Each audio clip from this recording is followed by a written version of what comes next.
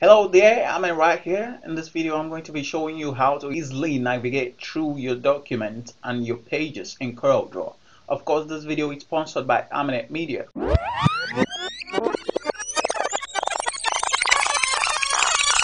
Alright, we're in Coreldraw right now. Page navigation is a very important lesson when it comes to designing with Coreldraw. And there are some bunch of things you can do, some shortcuts you can use to navigate through your page and through your document to make work easier for you. Okay, the first thing we'll be looking at is the pages. Alright, we have some pages here, about 4 pages here. You can click the number of the pages to change the pages. I can click page 3, goes to page 3. If I click page 4, which is where it was before, it goes to page 4.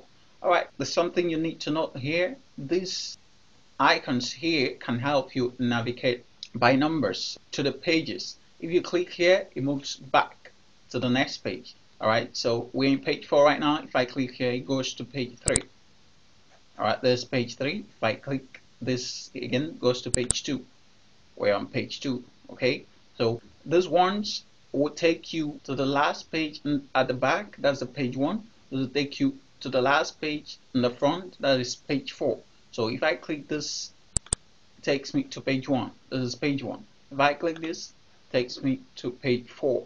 Okay, something else you need to note here is this 4 of 4 is showing me the number of the particular page that I'm on. If you click on this, you can move directly to a particular page you want to be in. Alright, let's say I want to move to page 1 directly. I type 1 in here, click OK. Moves me directly to page 1. Okay, if I type 4 again, click OK, moves me back to page 4. Alright, so that's it. This plot sign is very significant for your workflow too. Let's say you want to open an extra page in front of the current page that you're on. You can click on this plot sign, this particular one, at the right hand side. If you click it, it opens a new page, a blank page for you, okay, that you can start doing another work on. So if you click this one, rather, we're on page 5. All right, let me go back to page 4. If I click this one by the left, it opens a page behind page 4. All right, now let's notice what's in page 3. This is what's in page 3, and this is what is in page 4. So if I open it, it's going to open a page in between page 3 and page 4, that is behind page 4. So if I click it, now that page becomes page 4 and the other one becomes page 5. The one that was page 4 before becomes page 5. Alright, you see it? There's a blank space. This is page 3, still the same. Okay, so I'm going to delete this page 4. To delete it, you right click on it, then go to delete. So I delete page 5 too. If I right click on it and delete it. Alright, something that's you need to note here is the use of the zoom tool, right? Which you can go directly here to pick it. This is the zoom tool, or you click the Z alphabet. Once you click the Z alphabet, it chooses the zoom tool for you. Alright, you can use it to do your works. Alright, if I left click on this place, it zooms it out. Alright, zooms it out. Now if you notice here, it's changing the percentage of the zoom. This is actually showing the percentage zoom level. That's what it says. Alright, so if I want to move back, I can right click on my mouse, it moves back to the previous settings. Alright, this is 60%. Alright, there's something else you can do. Let's say you have the zoom tool handy. Click on Z. There's something called the marquee. If you click and drag at a particular place, it zooms it out. Alright, so it tries to center it around the page. Wherever you click, it tries to center it out. Okay, that's how it works. If you also click a particular place, it tries to center it out too. So I go back by right clicking, go back. Alright, you can see I'm going back, and it's the page is actually not centered anymore, and it doesn't look good in my eye. So I can do something like this. Bam, All right, I know you want to know what that is, but I'm coming to that in a minute. Okay, there's a particular hotkey you can use. What I mean by hotkey is a key shortcut you can use to choose the zoom tool.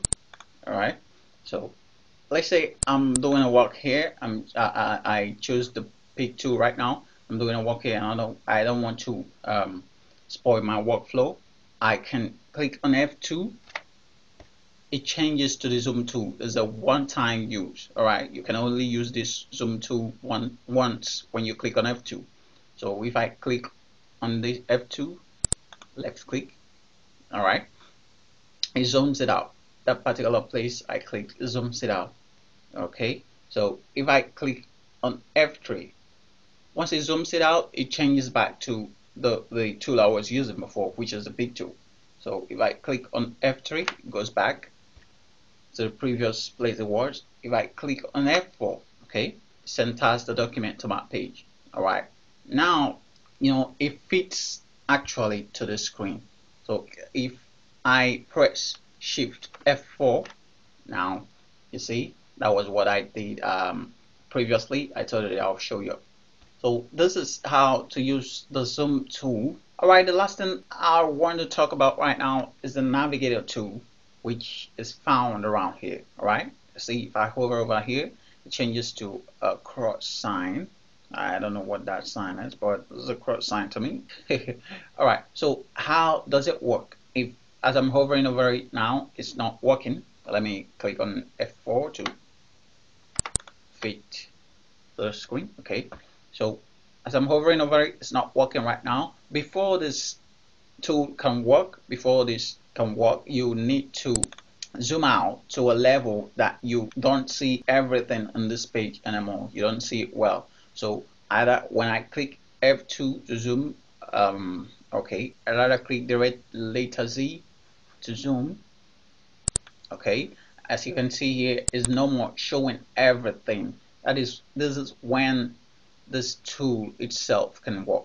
So if I go there and click it, you see it shows a box here around it. I can move it around and it stays on the zoom, and I can do any work I want. So this is very handy when you have zoomed to a level that you don't want to come back and you want to stay at that level of zooming. You can move around your document and do whatever you want to do. All right, so this the two ways you can use the page navigation, the zoom tool to navigate on your page and your document to make your workflow very wonderful. Don't forget the hotkeys, the F2, which is a one-time use of a zoom tool, and the F3, which will reverse your zoom, or you left click or you right click, sorry, to zoom out. Okay, you can click the F4 to center your page, and you can click the Shift F4, all right, to fit to screen. All right, so I hope this video helps you. If you have any question, you can leave me a comment below and I'll answer to it. Don't forget to subscribe to our channel, and don't forget to like this video. Click the like button. We'll appreciate that.